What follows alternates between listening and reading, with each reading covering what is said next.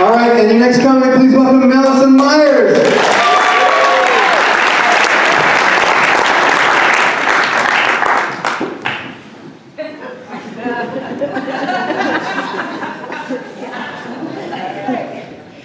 I work in mental health advocacy.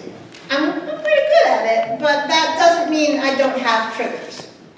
When a trauma trigger of mine goes off, I split, then float, manage to land, but then I can't sleep, and then I start repeating it over and over and over again until sleep deprivation fully severs me from my mind, and what's left of me lands in the loony bin. In short, I split, go bananas, then add lots of nuts and some hot trazodone sauce. You know why I qualify to be here. But usually I'm stable. I've earned some graduate degrees, and my daughter says I've done a great job raising her. She barely ever had to peel me off the ceiling. We have a happy home. But my bed is surrounded by piles and piles of pill bottles. When I was given my first serious medicine, it damaged my brain. This led to more pills and side effects, some more pills. Then more pills, begatting pills, begat pills, begat pills, until pill begats began to outnumber the begats of the Torah. I sought out a renowned psychiatrist who only takes the most hopeless cases. He took mine. I consider that a compliment. I've given him veto rights over all my other prescribers. Still, my gastroenterologist says this. My many neurologists, they bicker over that. My pulmonologist demands this. My mom says that. And the mailman says, well, currently, daily, I take only a couple handfuls of medicine, and then another handful I swallow as needed. Plus, I chomp on medicinal teddy bear butts. That's right, teddy bear butts, and teddy bear heads, and jiggly teddy bear bellies.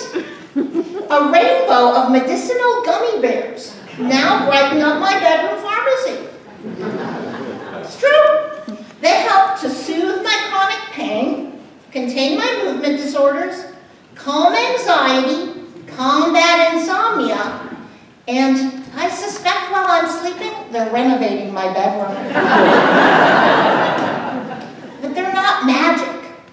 They're marijuana. Minus the psychedelic THC. But remember, I'm a splitting floater. I don't need THC to be high. But unfortunately, mine is not a fun high. No sandcastle, no Kennywood. It's more like being trapped in a busted elevator, complete with broken emergency phone, torturous music, and farting fellow passengers. Having post-traumatic stress disorder means some seemingly innocent things can be triggers. Like for me, bathroom stalls. I have a love-hate relationship with bathroom stalls. I see them as psychiatric death traps. Unfortunately, my tiny bladder requires their existence. If I were to boycott bathroom stalls, my denied need would be so reoccurring, the only solution? Buy stock and depends. I could single-handedly keep them in business. I'm serious, I could. But instead, I do brave the bathroom stalls, risking well-meaning women who try to conserve energy by flicking off the light when they leave.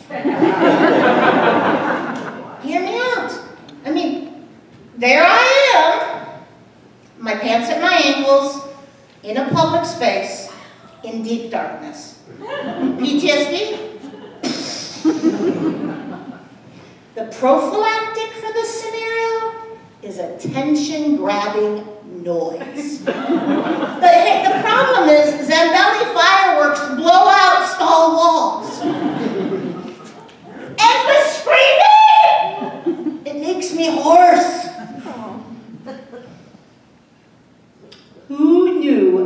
yodeling would come in so handy.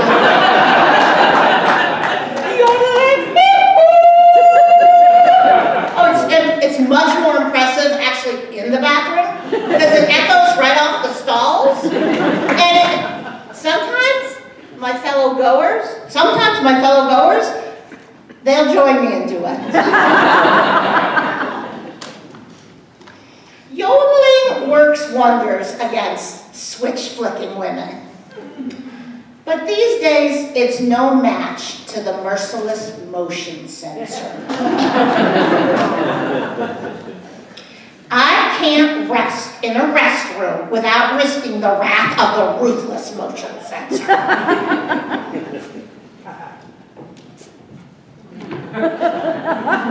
Dancing. Dancing is the answer. It's censor appeasing. Nowadays, I do the toilet seat polka. Toilet seat polka is perfect. The steady beat of the feet keeps the motion sensor satisfied, while my bladder can simultaneously experience its own success. What relief. Occasionally, I imagine my wedding dress, grab an accordion, and go all out chicken dance. Yodeling and dancing keep triggers at bay. Medicine has its place too. Officially, they are mental health prophylactics. Brain condoms. I have both gummy and pill brain condoms. Like getting to choose between smooth and ribbed.